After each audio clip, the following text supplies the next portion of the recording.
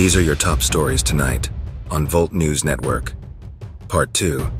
Chinese President Xi Jinping has landed in San Francisco, California to attend the Asia-Pacific Economic Cooperation Summit, and U.S. President Joe Biden is slated to meet with him in what is being referred to as a high-stakes meeting.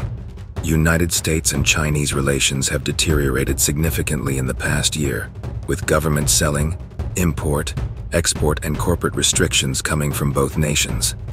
Some modest progress is expected, such as the resumption of military-to-military dialogue. They may also announce a joint agreement to ban certain artificial intelligence technologies in military applications. China will push for tariff reductions and relaxed technology controls from the U.S. The United States seeks to strengthen communication channels and cooperation on issues like fentanyl trafficking.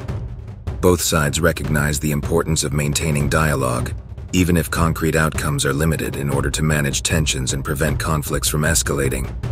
North Korea says it has successfully conducted static engine tests of a new type of solid fuel engine for its intermediate-range ballistic missiles. The tests are part of North Korea's ongoing efforts to modernize its ballistic missile capabilities, in violation of United Nations sanctions. Concerns are growing about military cooperation between North Korea and Russia, as the United States has stated North Korea is sending weapons to Russia for use in Ukraine. South Korea also believes Russia is providing space technology to allegedly help North Korea launch a military spy satellite. This comes after a weeks-long set of trips from North Korean and Russian leaders to each other's countries.